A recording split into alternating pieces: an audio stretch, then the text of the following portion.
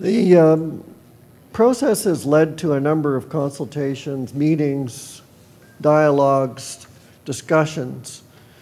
This has taken place mainly with the First Nations Health Council, meeting with regional groups, but also with staff of Health Canada and the Provincial Ministries of Health, meeting with First Nations to discuss where we're going.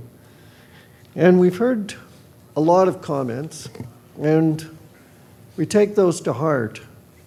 And they're set up on this, and I won't go into all of them, but I think I could summarize them by saying it has to be founded on First Nations values, principles, and the importance of the community.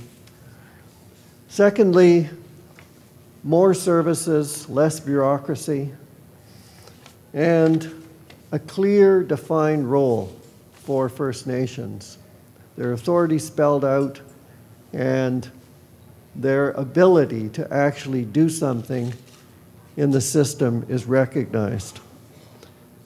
And I'll just hand this over, I guess, to Andy for a conclusion. Okay, we just put this slide in, and this information will be available in your handouts.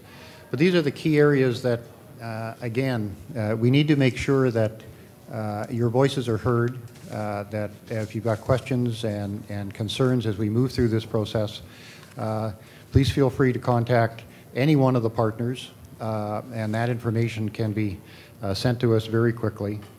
I'll just end it off by kind of highlighting a couple of things. I didn't mention the principals meeting, but the principals in this exercise are the elected officials that have agreed to get together periodically, again, to discuss progress on the tripartite agreement in general.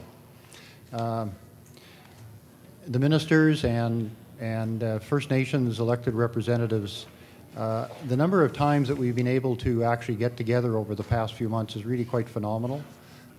They're all very, very busy people, but to have the number of sessions where we can discuss areas of the tripartite health plan, and in particular the new governance structure, I think shows a high level of commitment. The next meeting is hopefully scheduled in December. The Tripartite Governance Committee itself, again, has been working diligently, monthly at least, and sometimes more often, with a huge amount of work in between. And as Doug said, an awful lot of consultation with First Nations communities throughout the province. Our next two meetings are scheduled for November the 17th and December the 15th.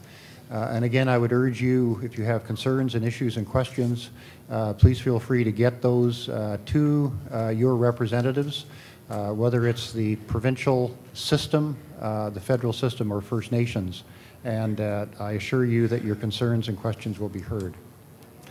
So that ends the PowerPoint. I think we have an opportunity now for some questions and answers.